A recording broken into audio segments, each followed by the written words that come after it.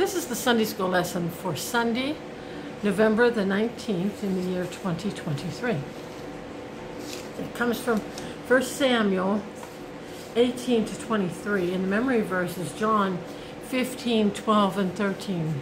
This is my commandment, that you love one another as I have loved you. Greater love has no one than this, that a man lay down his life for his friends.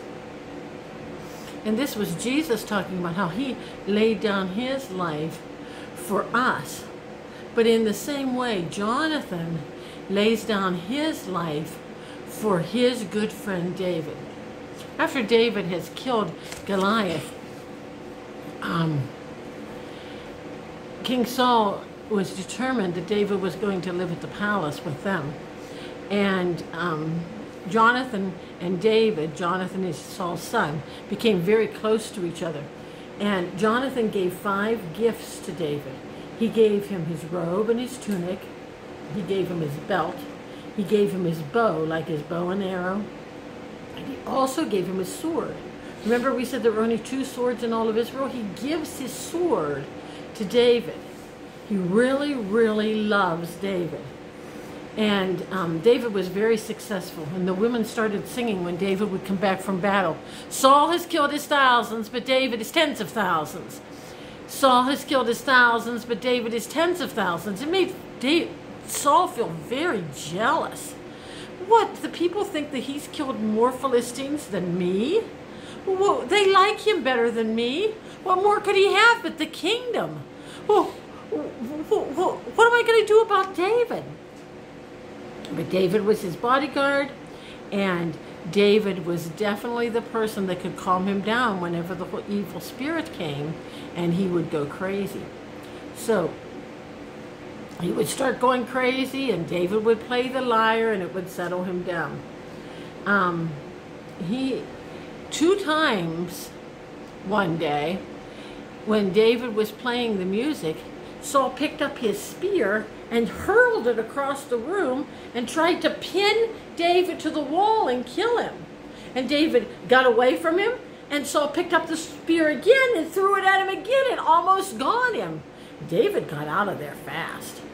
Saul had 2 daughters. Their names were Merab and Michal. And in the beginning, he promised David he could marry Merab, but then he didn't follow through on it. And then he had someone tell David, if you kill 100 Philistines, Saul will let you marry Michal. And David thought, hey, I'm a poor man. I'd like to marry Michal. So he went out and killed 200 Philistines. And Saul became more and more afraid of David. Saul told his men, if you see David, you just kill him. But Jonathan warned David that Saul was trying to kill him. And then Jonathan went to his dad and said, Dad, you can't kill David. David's on your side. Remember, he killed Goliath. And then he talked to Jonathan, David, he talked to Saul, and he got them both back together again so they could eat at the same table without being mean to each other. But soon after that, David was playing the harp again, and Saul picked up his spear and threw it at David again. And this time, David just got out of there, and he went home. He went home to his wife, Michal, and Michal said, I'll help you escape. So she put an idol in the bed and put a pile of goat hair on the top of it, made it look like David was sleeping in bed. And then she let David out the window, and he escaped. And the men came from Saul, because Saul had said, go to Michal's house and get David and kill him. And when they came for him, Michal says he can't come, he's sick in bed. So they went back to Saul, and Saul said, carry the bed here, I want David dead. So they went to carry the bed, and David wasn't in there. He had escaped. And Michal made up an excuse for why he's there. And then David went to his good friend Jonathan and said, Jonathan, we have a problem here.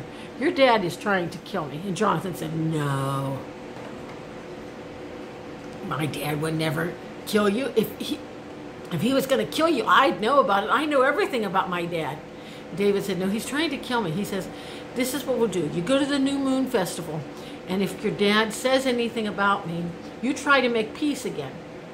And if you can't, then you come and tell me. Jonathan said, this is what we'll do. He said, you hide out here in the field, and I'll take a little boy with me, and I'll shoot arrows. And if I say to the little boy, the arrows are beyond you, too far away, that means you have to go hide, and I can't get you back into the house with Dad. But if I say, the arrows are on this side of you to the little boy, then you'll know it's safe for you to come home again. So Jonathan goes to the banquet, and his dad just ignores the fact David's not there the first day. And the second day he says, where is David? He says, oh, he wanted to go up to his brothers up in Bethlehem. He wanted to eat with his family for this feast day. And Saul got really mad at Jonathan and almost killed Jonathan. He said, don't you know you can't be the king when David's still alive? We have to kill David. And he said, but Dad, you can't be so mean to David. He's so kind to you. And Saul wouldn't listen to any reasoning. So Jonathan pretended that he was going to go out into the field and just shoot arrows. And David's hiding out in the field. And he takes a little boy with him, and he shoots the arrows, and then he says to the little boy, the arrows are beyond you, further out than when you are. Go out there further and you'll find them.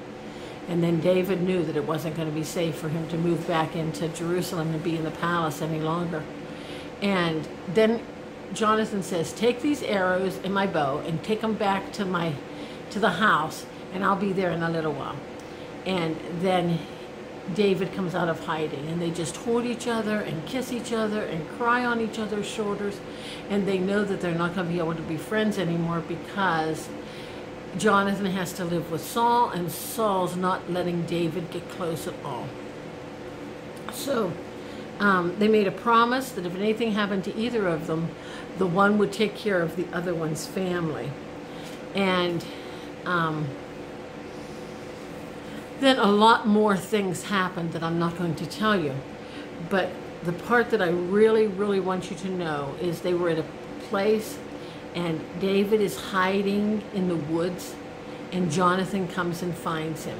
After Saul has been chasing David for a long time, Jonathan gets away from his dad, goes and finds David, and when he finds David, he encourages him. He lifts him up in the Lord. He says, now this is what God's going to do for you. Don't worry about it, David. This is what God's going to do for you. He says, I know you're going to be the next king of Israel, and I'll be your helper, but you're going to be the next king, and my dad knows it too.